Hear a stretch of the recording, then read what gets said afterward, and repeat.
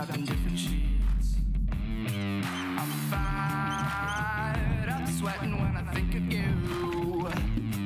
I'm on my way down. They'll say that I'll never go back for you. I'm bad for you. 3, 2, 1. Fight until I'm black and blue. I'm just a man with nothing left to lose.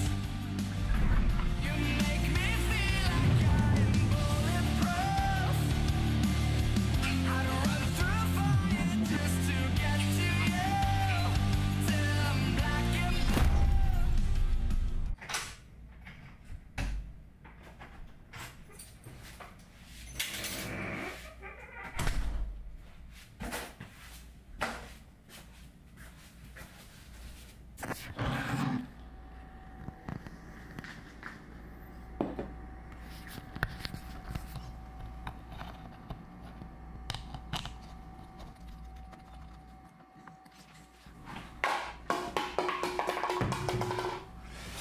What's up everybody? How's it going? This video is not sponsored by Red Bull. Damn.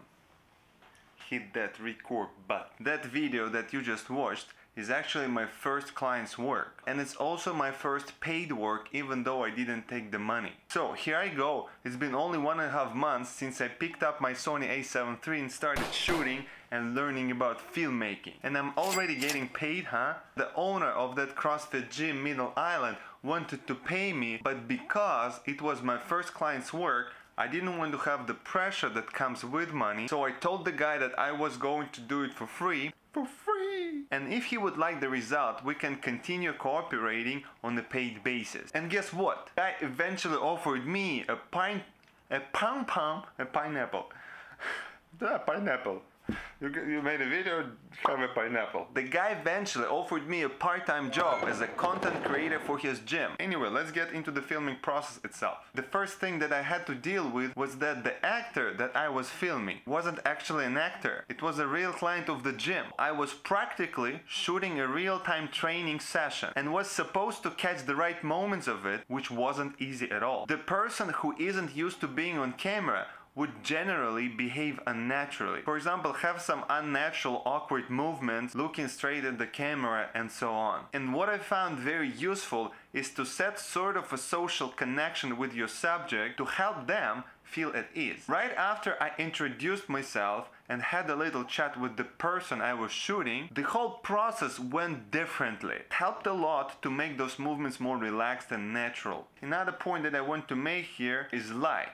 And not the light that you're gonna use to light your subject, but the light that you have in the gym. Because you are most likely going to shoot with high frame rate, it at the same time will raise the chance to get that flickering of the light bulbs on your footage that you wouldn't be able to do anything with in post. For that reason, before shooting, I made a couple of test shots with different frame rates and played them on my laptop that I brought specifically for that purpose. And it is also a good one to check your exposure and white balance. I don't have an external monitor yet, so for me it is the way to make sure that I'm doing everything right. By the way, talking about white balance, this point is not exactly about fitness videos, it's just the point that I got to realize making this particular video, and I feel like sharing. After making this clip, it finally dawned on me that setting your white balance as automatic isn't a good idea. When editing, I realized that all the shots have different look to them, different colors, what created certain feeling of inconsistency. And to be honest, my color grading skill at this point sucks. I couldn't really do much to correct it. So after that experience, I bought a gray card to set my white balance manually. And I strongly advise you to do the same.